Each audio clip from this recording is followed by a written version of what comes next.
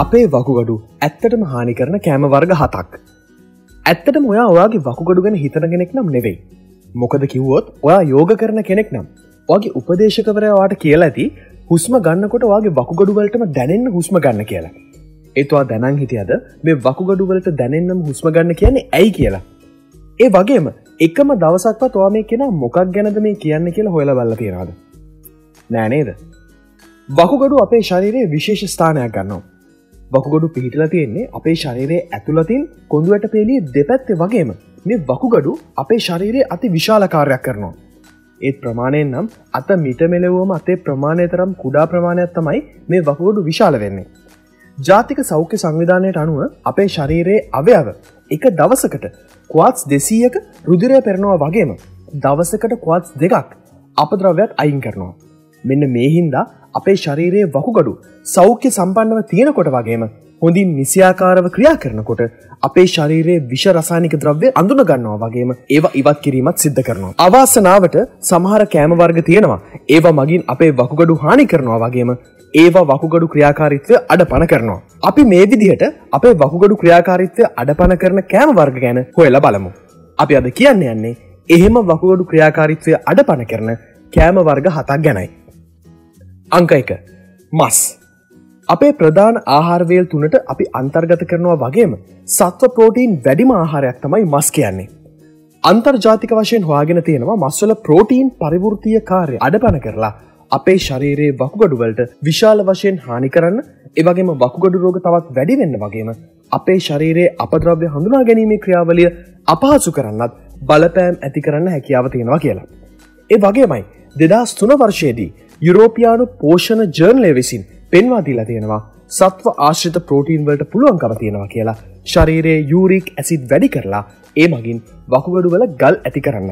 ඒ නිසා එයාලා පෙන්වා දීලා තියෙනවා මස් මාංශ කන අයට වඩා මස් මාංශ කන්නේ නැති පුද්ගලයන්ට යූරික් ඇසිඩ් මගින් ගල් ඇති වෙනවා අඩුයි කියලා. මොකද කිව්වොත් යූරික් ඇසිඩ් කියන්නේම වකුගඩු වල ගල් හැදෙන්න විශේෂ හේතුවක් වගේම යූරික් ඇසිඩ් මස් මාංශ මුහුදු ආහාරවල ඒ වගේම මාළු වලත් අතුරු නිෂ්පාදනයක් වෙන නිසා මේ ආහාර මුත්‍රාශය කැල්සියම් වැඩි කරලා වකුගඩු වල ගල් එහෙම නැත්නම් කැල්සියම් ඔක්සලේට් ගල් ඇති වෙන්න හේතු වෙනවා වගේම තවත් විදියකින් අපේ ශරීරයේ ජීර්ණ පද්ධතියේ ප්‍රෝබයෝටික් වලටත් හානි කරනු ලබනවා.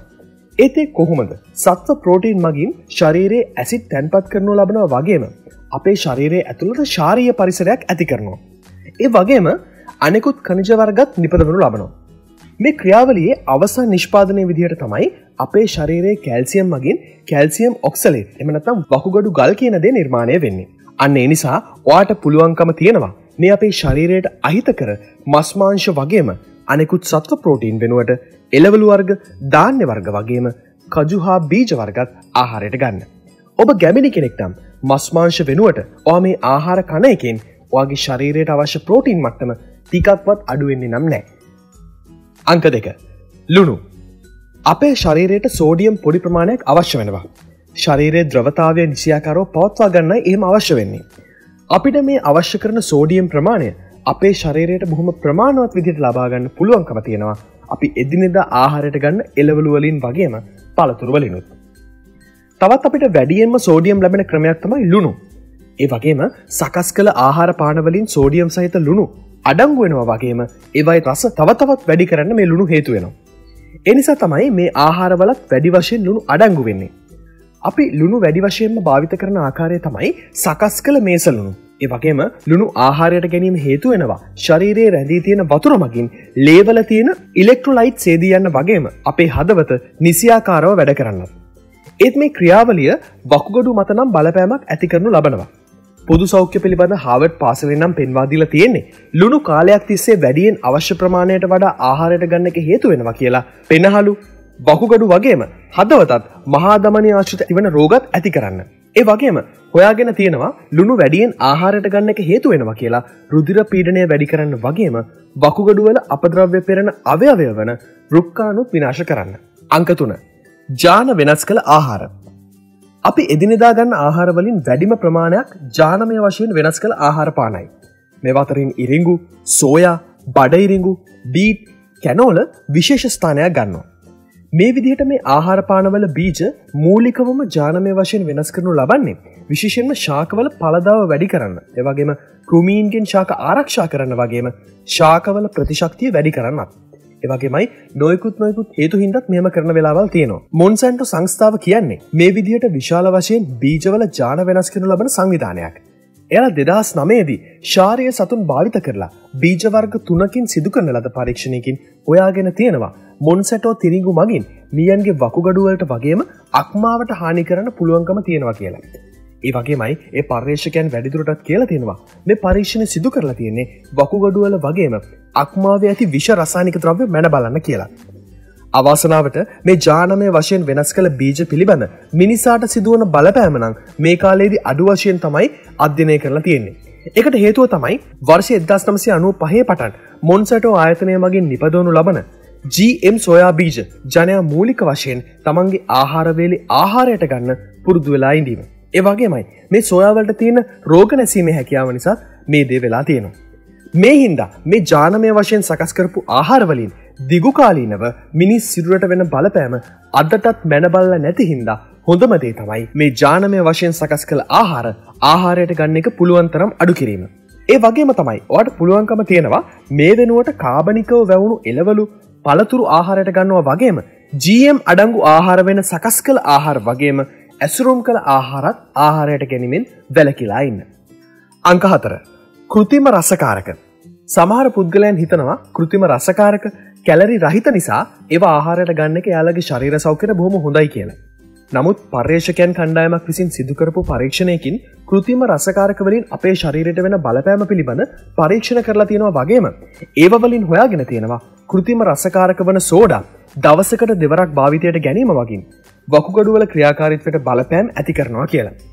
ඔයාලට පුළුවන්කම තියෙනවා මේ නිසා කෑම රස ගන්වන්න කෘත්‍රිම රසකාරක වෙනුවට ස්වභාවික කෑම රසකාරක රස ගන්වන්න භාවිත කරන්න. අංක 5. කාබනේට් කළ පාන වර්ග. කාබනේට් කළ පාන වර්ග වන කෘත්‍රිම රසකාරක සහිත සෝඩවල හෝ ශක්තිජනක පානවලට හැකියාව තියෙනවා අපේ වකුගඩු වල ගල් ඇති කරන්න. වසර 2007 දී සිදු කරන ලද අධ්‍යයනයකට අනුව හොයාගෙන තියෙනවා දවසකට කොකාකෝලා 2ක් හෝ ඊට වඩා වැඩියෙන් පානය කරන කෙනෙක්ට හැකියාව තියෙනවා නිදන්ගත වකුගඩු ආශ්‍රිත රෝග හැදෙන්න තියෙන ප්‍රවණතාවය වැඩි කරගන්න. ඔයාලට පුළුවන්කම තියෙනවා මේ කාබනේට් කළ පාන වර්ග වෙනුවට පිරිසිදු ජලය පානය කරන්න වගේම කාබනික ඒ වගේම ස්වභාවික වෙනස් වීම් වලට භාජනය නොකළ සාමාන්‍ය ලෙමන් විෂ බීම මේ වෙනුවට පානය කරන්න. එහෙම වුණොත් ඔයාටත් වකුගඩු ආශ්‍රිත ලෙඩ වලින් බේරිලා ඉන්න පුළුවන් වෙයි. අංක 6. කිරි නිෂ්පාදිත ආහාර.